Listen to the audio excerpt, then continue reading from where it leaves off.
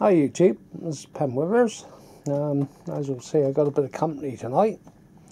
This is Monty, our dog de Bordeaux. We rescued him. He's been with us for about 9 weeks.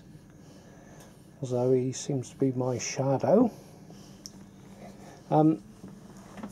As mentioned in the last video, I had this Ransom and Rapier crane from Bachmann. I thought we'd take it out of the box and have a look. Looks to be a lovely bit of kit. Obviously it comes in quite a nice box. You got the, I think the red bit there is for actually a bit there just for removing the jibs. Obviously a little bit of crane detail there, a pair of steps, some couplings. Comes with a load of signs that you can actually put on as extra detail. It looks like quite a big book of instructions. Quite a few pages there. Tells you how to operate it. So I'll just pop this camera on the tripod and we'll take it out and have a look.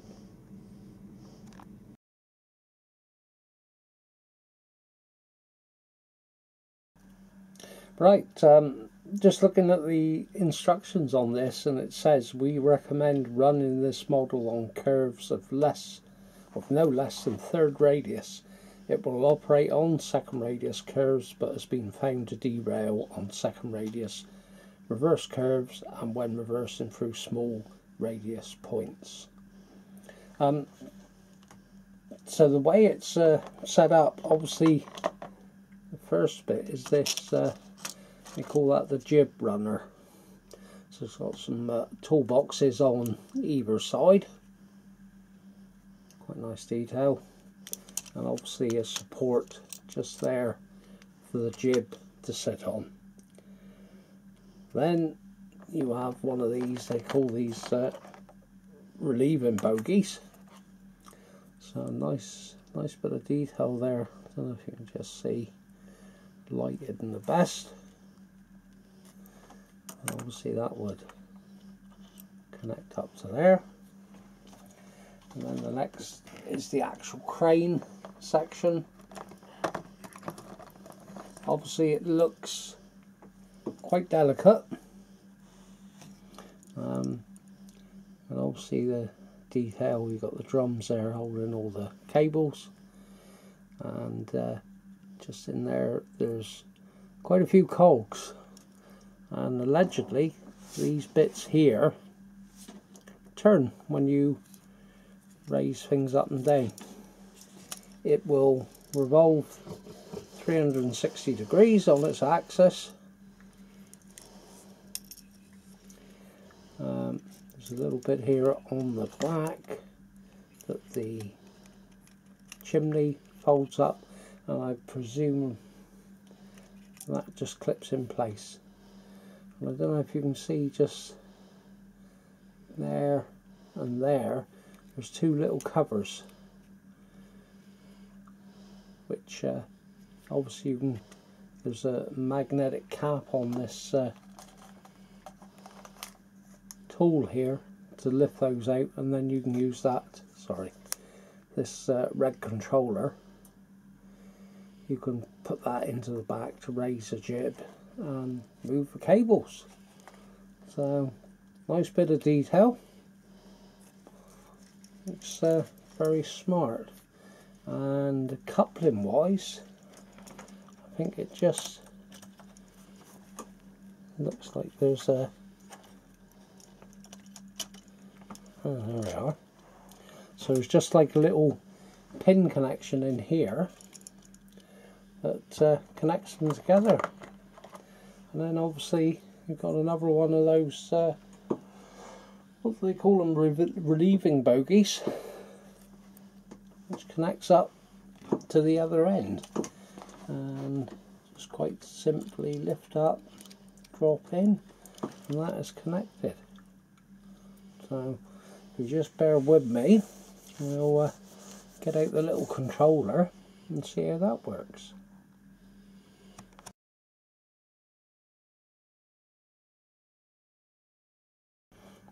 Right, just have a look around. You've got these outriggers here that'll slide in and out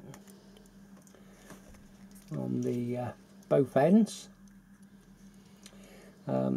There's a little bit of detail here on the cab. The roof just flaps up.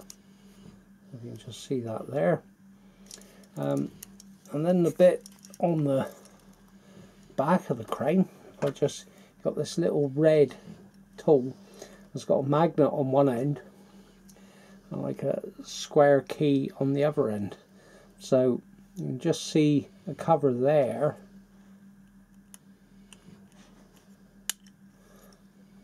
So obviously it takes the drop that down. Obviously it's a magnet, so it doesn't want to leave go of it. And then there's another one there. Oh, it's gone on the floor. Good start. So the top one there, obviously you've got like the square key. A little bit fiddly to get in. But obviously that will lower down that jib section. Now obviously trying to video it, and I think, you know, it's going to be handy to pose it, but not, I think if you've got the video camera close by trying to pose things, and it's going to take a lot of turns to drop that jib down, so I don't want to waste time with that. This one here does the actual hook. Now this I did, just let me get it paused up and we'll focus in hopefully. Little things please little minds, but I thought this was quite good. You can see the actual pulley there turns around. It's obviously collected in with all that gearing that I pointed out in there, but the pistons on both, or that actual cog on both sides, actually revolves. I mean, yeah, a bit of a gimmick, but it shows what detail they've put in.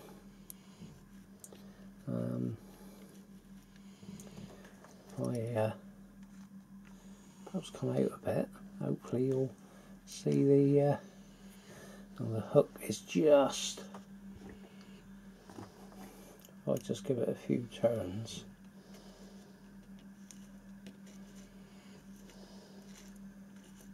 quite slow.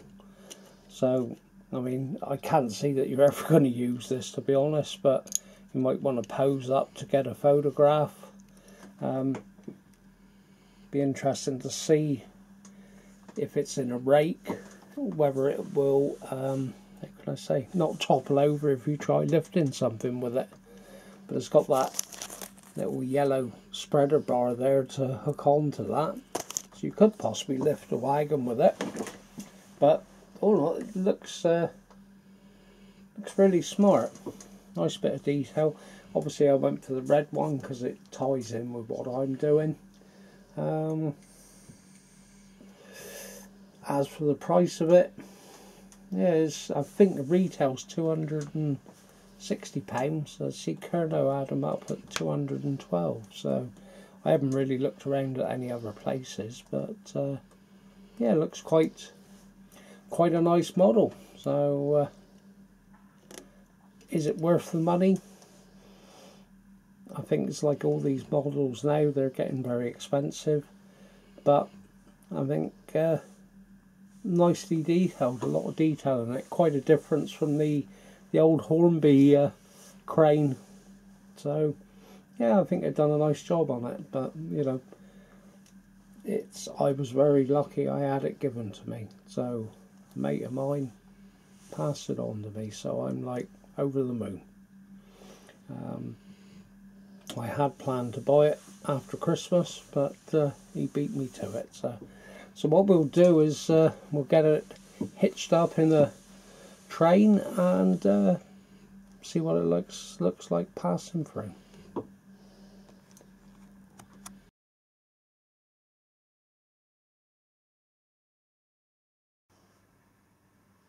Right, I've hitched it up to Western Sultan. There's one I've had here, sat in a box for a while. Got some plates on that today, so we'll just run it out of the yard.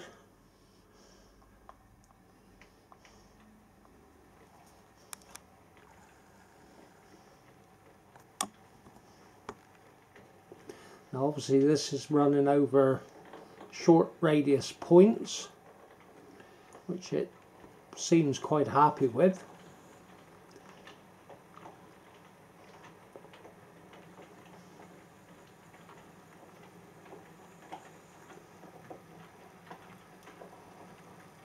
Obviously it's going quite slow, so I would hope we wouldn't get any issues.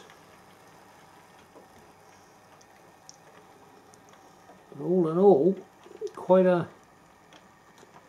nice looking model.